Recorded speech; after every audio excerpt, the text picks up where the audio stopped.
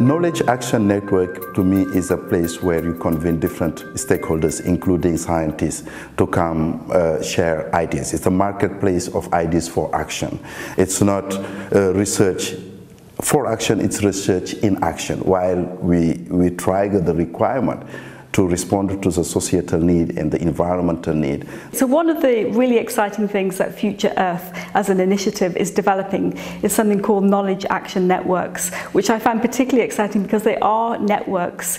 They're not projects, they're bigger than projects, and they're bringing together ways that scientists and societal partners can think about and address the challenges that society faces. It brings together the academic expertise or research expertise of the natural science community, of the social science community, together with other stakeholders in fields like local government and media and business and technology.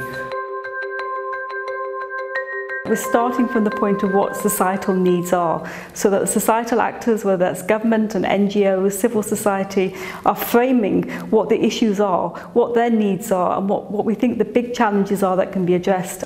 So the Knowledge Action Network is trying to improve the way science is used by stakeholders.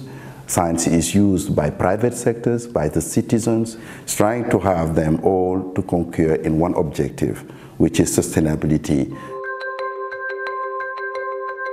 I think to me what really is exciting to work in this urban space is that cities are really having enormous sort of potential for change towards sustainability. And if you look at cities around the world, many of them are really proactively taking action. And they're trying to do things in a different way, in a more innovative sort of way. Health is a huge, huge area, and especially in the context of global environmental change, there's so much going on. You know, we have air pollution, we have pandemics and pandemic threats. In a lot of cases, these are growing threats and growing threats both to human health, but also to our economies and just, you know, trade and travel systems.